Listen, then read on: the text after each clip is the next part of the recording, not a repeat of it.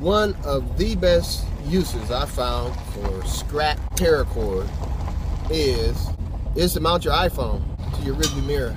Yeah, it's mounted to your rearview mirror so you can record videos like this when you're driving around and stuff.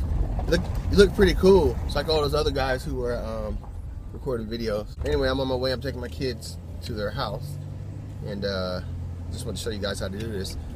Now, I took 2 scrap pieces of paracord and I made a slip knot. And a slip knot is an adjustable knot, so you can adjust the tightness or the looseness of it.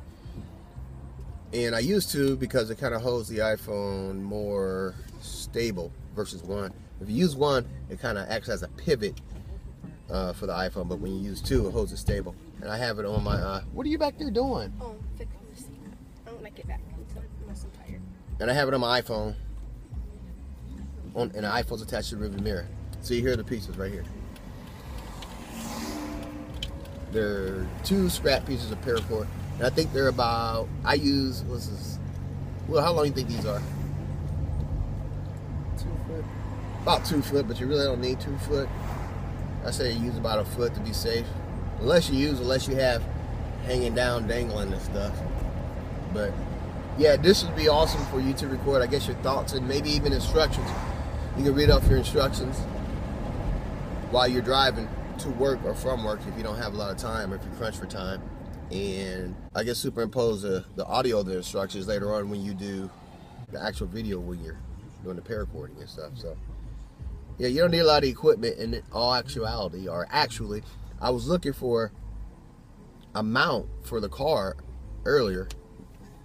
This sun's crazy. Looks like I'm overexposed. I was looking for a mount for the car earlier, and the cheapest one I could find was 29 bucks. It was a suction cup like mount. So I said, man, I've used paracord to do some pretty neat things around the house and some other stuff.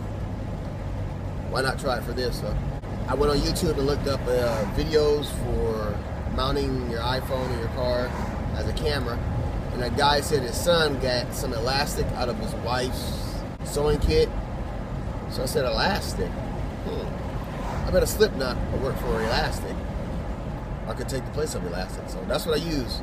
2 pieces of paracord, slip knot, attach it to the rearview mirror, and you're good to go. The other thing is make sure you pay attention or find out or be aware of your local jurisdictional guidelines for recording videos while driving. I don't want you to end up getting a ticket while you're recording.